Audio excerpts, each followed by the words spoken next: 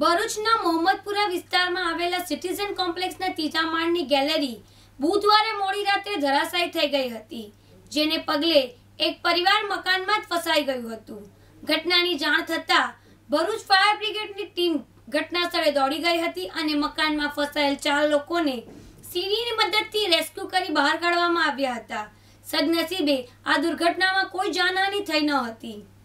ભરૂચના મોહમ્મદપુરા વિસ્તારમાં આવેલા સિટીઝન કોમ્પ્લેક્સના ત્રીજા માળની ગેલેરી બુધવારની મોડી રાત્રે ધરાશાયી થવાની ઘટના પામી હતી।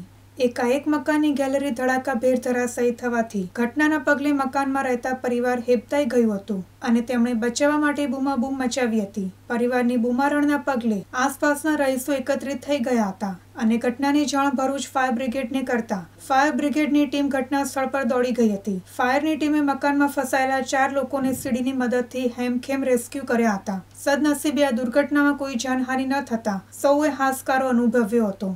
સોનલ ટોપીવાલા સાથે અશ્મિતા પટેલ, દિવ્યાંગ ન્યૂઝ, ભરૂચ।